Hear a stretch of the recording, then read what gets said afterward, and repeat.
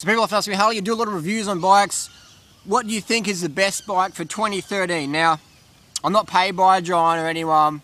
I actually don't even own a Giant currently, but if I was getting in the market, I would get one based on the current data for 2013. The Giant TCR Advanced smokes the competition. Now, what I really enjoy about this video I'm going to promote in a second is that Giant have done their homework. They're like, this is the numbers we got to reach, and we got to go past that. So check out this video. It's from Giant, and again, I'm not paid by a Giant to promote this. This is just my objective, personal preference putting it out there. But let the data steer you in the right direction. Check this out.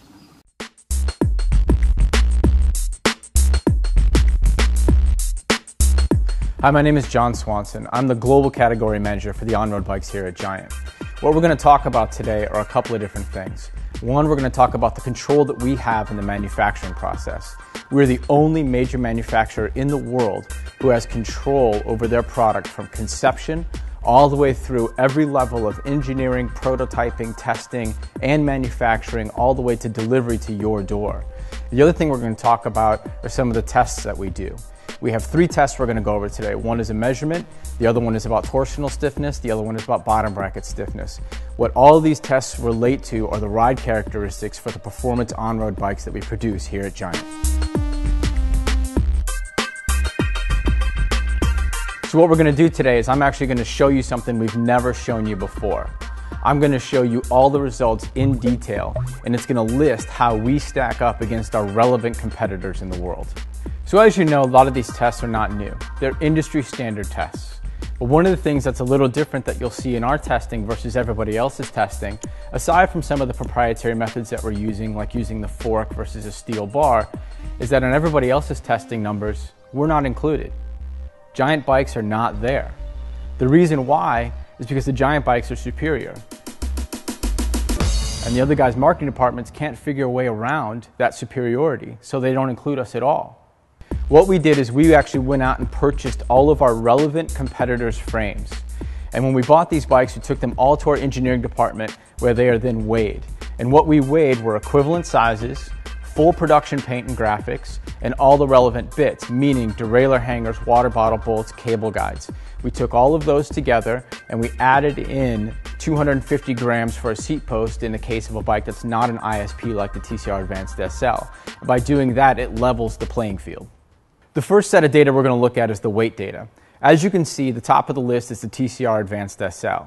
This is a medium weight frame, full production C&G, all the aluminum bits with an uncut ISP and an uncut fork. It comes in at 1,300 grams. As you move down the list, the weights get heavier. Second on the list is 15 grams heavier. But then as you get down towards the bottom of the list, even as you start to get into halfway down the list, the weights exponentially increase. The last bike on the list is well over a kilogram heavier than a TCR Advanced SL. That's 1,000 grams heavier for a frame, fork, and seat post. That's insane. So obviously weight is a key component when we're talking about any performance level product, but it is by far the least important when you're talking about a performance level road bike. Stiffer is always better. You can have the lightest bike in the world, but if it rides like a blob of jello, it doesn't make any difference at all. What you want are key performance characteristics, one in torsional stiffness, one in bottom bracket stiffness. Your torsional stiffness, those are your steering inputs. When you're railing through a corner at 50 miles an hour, you want to make sure that your front wheel and your rear wheel are going to follow the same line, or else you've got big problems. Your bottom bracket stiffness is all about your pedaling efficiency. You want whatever you put into those pedals to turn into forward motion. The stiffer the bike is in the bottom bracket, the better you are in terms of efficiency. So the next test we're going to talk about is the torsional stiffness test. How we administer this test is we lock the back end of the bike into a steel fixture so it cannot move. We also use the proprietary manufacturer supplied fork when we do this test. We measure the deflection at the end of the fork in Newton meters. Now this test is going to differ from some of the other testing methodology that you'll see in the cycling industry. The main difference is the fact that we use the manufacturer supplied fork versus using a steel bar that some of the other manufacturers will use. The main problem with using a steel bar is that it's not realistic. You don't ride a frame with a steel bar. You're riding a frame and a manufacturer's proprietary fork. By using the fork along with the frame, we get a more realistic sense of how a bike will actually corner. The bottom line behind torsional stiffness is all about cornering stability. It doesn't have anything to do with weight, it doesn't have anything to do with bottom bracket stiffness. It's all about confidence-inspiring handling when you're ripping through the fastest corner you can possibly think of. So the next set of data we're going to look at here are the torsional stiffness results. As you can see from the chart, the Advanced SL ISP bike absolutely crushes it. But there are two other things I really want you to look at. One is the difference between an Advanced SL ISP bike and an Advanced SL seat post bike. Both these bikes come out of the same molds, they use the same construction techniques, they use the same carbon fiber content, and they have the same purpose and focus. But as you can see, by integrating the ISP into the entire structure, you gain a tremendous amount in terms of torsional stiffness. The other thing I want you to focus on is where our advanced level TCR sits. Our mid-level product absolutely crushes a lot of our competitors' high-end product. That is directly related to the fact that we have control over every piece of the manufacturing puzzle, all the way through from conception, all the way through to delivery. Nobody else can do that, hence nobody else can hit those results. So the next test we're going to talk about is the bottom bracket stiffness test.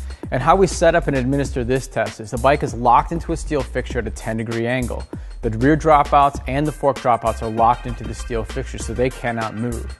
We then put in a steel fixture which simulates crank load. The crank arm is set down at a 45-degree angle, which is the highest point of power in any given pedal stroke. We apply pressure to the end of that crank arm, which then shows us the deflection in the bottom bracket, which we measure in Newton meters. So what does all this mean? When we take all these measurements, what we're doing is we're showing how stiff and how efficient the powertrain area is within a given bike. So here are the bottom bracket stiffness results. And one of the first things you'll notice is that we're not number one, we're actually number two. And we're okay with that. The reason why we're okay with that is that there's a certain point in which it doesn't matter anymore for bottom bracket stiffness. As a human, we are only so strong. You can only flex a bike so much. If you look at the top 5 of the stiffness chart and the results that we have here, that top 5 is beyond the normal limits of a typical rider. Anybody who could buy this bike won't flex the bike any more than what's shown in the top 5. If you want any more information on this, for more detail, please go to the Giant website. You can download everything that we've just talked about, testing methodology, the weight charts, the stiffness charts, both torsional and bottom bracket. Thanks for your time. It's a quite interesting video, wasn't it? I like how Giant's basically giving everyone the middle finger and said, hey guys, these are our bikes, this is the data, let the results be shown and known. So I think it's going to be great that they're raising the bar. Again, Giant's raising the bar again, pedaling stiffness, cornering stiffness, and weight. The 3 most important things for a road bicycle. I think it's fantastic that Giant's using social media to push this message out there, because it's going to get other manufacturers all stirred up and go, oh, it's not 1994 anymore, it's 2013, and social media, things like Strava, are changing the game. So Giant's really just raising the bar, attacking off the front and say, hey guys, can you keep up or are you going to get dropped? Now that's the question. It's going to be good to see what other manufacturers do now after 2013, how Giant's just smashed the competition to pieces, and it's just going to be, you know, all the jigsaw is going to have to be reformed.